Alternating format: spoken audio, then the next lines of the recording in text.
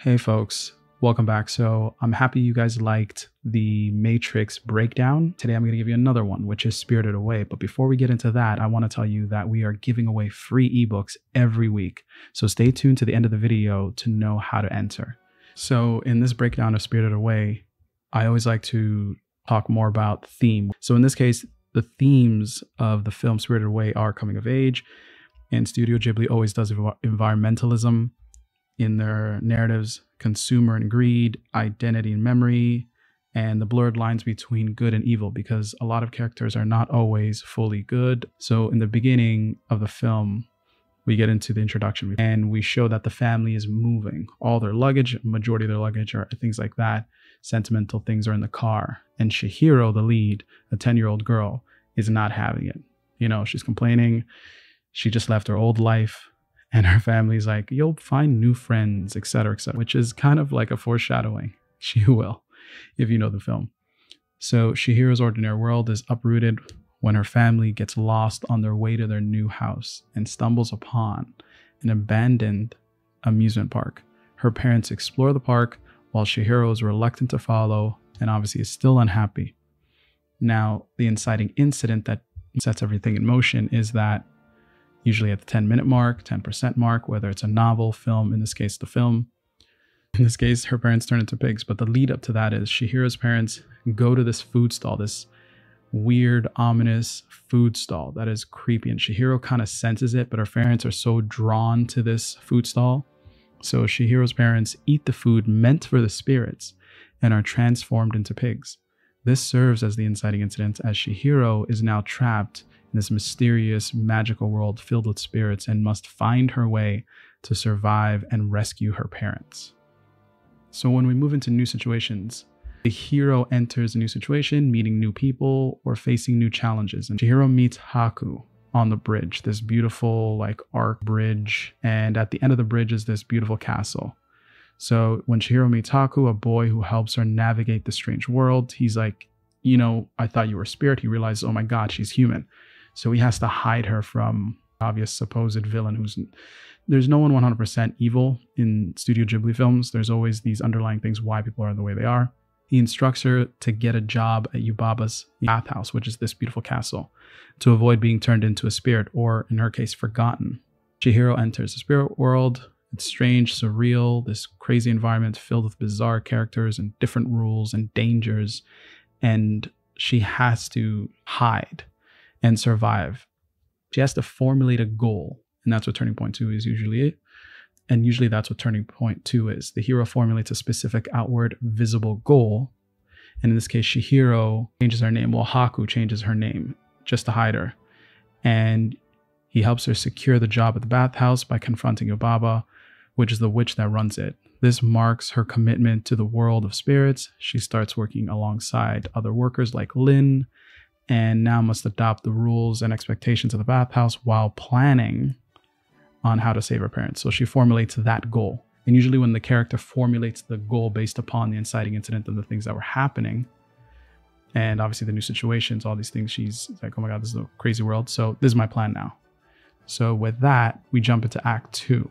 So in Act 2, we have progress. So you made your goal and now you're diving deep into the story. You got to commit in certain ways. You're not fully there. You're in and out, kind of. Usually characters are like, what is this new world? I'm going to try this. I'm going to try that. So in progress, with a new goal and plan, the protagonist struggles to let go of their old life and overcome mounting obstacles. And in this case, Chihiro, or Sen, as she works at the bathhouse, Chihiro grows stronger, more mature. She learns the value of hard work, resilience, and compassion. She forms bonds with Haku. She gets to understand him more. She understands Lin and the other spirits, and even helps, No Face. Actually, not No Face. It was another spirit.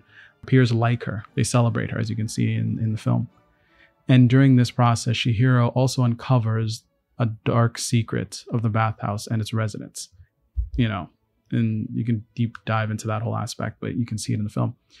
But here's the midpoint, usually the point of no return. The protagonist makes a full commitment to their goal. Haku is severely injured after stealing a powerful seal from Yubaba's twin sister, Zeniba. Chihiro embarks on the journey to return the seal to save Haku's life. this marks the turning point, which is the midpoint. Like, she's committed. She's like, she already had the goal of saving her parents, but now she's invested in these new friends or these new acquaintances, and she wants to save them. In this case, she wants to save Haku's life by leaving the safety of the bathhouse behind and entering a dangerous new phase of her life. So one of my favorite characters, No Face, follows her on this journey, and they're on the train. Is like those scenes I really love. It's very beautiful, very dreamy, very sad. So from there, complications and higher stakes. As the characters pursue their new goal, returning becomes impossible. You know, she's fully committed. So the journey to Zenaba, Chihiro, or Zen, whatever she goes by at that point, journeys to Zenaba's cottage, accompanied by No Face. This intensifies the stakes. Along the way, she learns about Haku's true identity as the river spirit and grows more determined to save him. So the more you learn about your new friends, the more you want to help them. You know, it's good. It bonds you to these characters, one, as a viewer, but at the same time, Chihiro's bonded to Haku as well. So she confronts her fears and takes responsibility and shows great emotional strength. She also brings peace to No Face, who had been consuming everything and causing chaos and havoc in the bathhouse from before. So once you have that, you're fully committed, you're doing these things, there's always a point where everything goes to shit. Like, you're happy, you think things are gonna progress and everything like that. You name it. Every movie, every film, every TV episode, there's got to be a point just before the last act where all hope is lost. And in this case, a devastating event crushes the hero's hope, causing emotional devastation.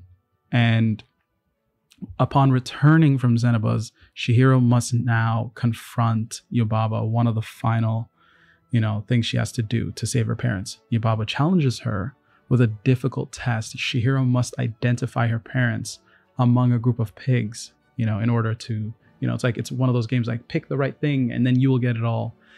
But Chihiro has learned a lot, but it still feels like she wants to, as a human being, you're like, fuck, I did all these things and I thought I was going to make it, but all hope is lost.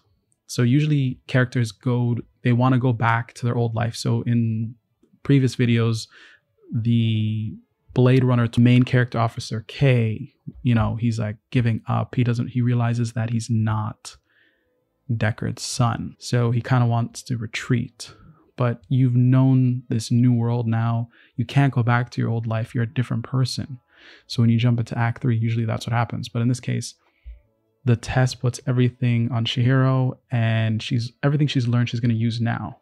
So when you go to the climax, Chihiro passes the test, correctly identifying that none of the pigs are her parents. This moment of triumph shows her growth and newfound confidence in herself. By passing the test, saving her parents, she has a right to leave the spirit world. Chihiro reunites with her parents, and they obviously transform back into humans. However, they have no memory of the whole thing.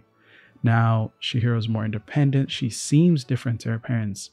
And so after that climax, there's the resolution, or the denouement, or whatever you want to call it, just tying loose ends and showing that the heroes fully embrace their new identity and achieving a sense of fulfillment and peace. And Chihiro and her parents return to the ordinary world, though her parents are obviously unaware. Chihiro, however, has been forever changed, which is a good thing.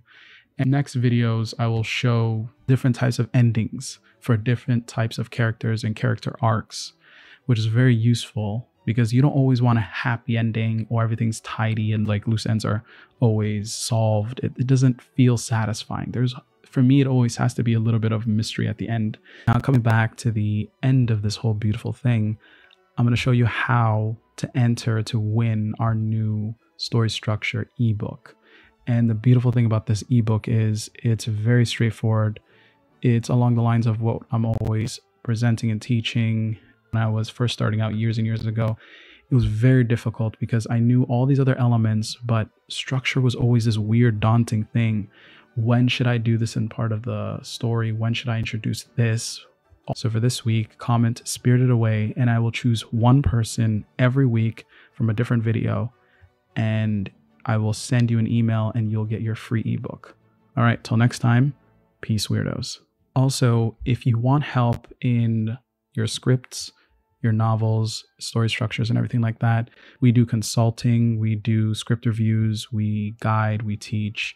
So check out our website and we will get back to you and help you in any way we can.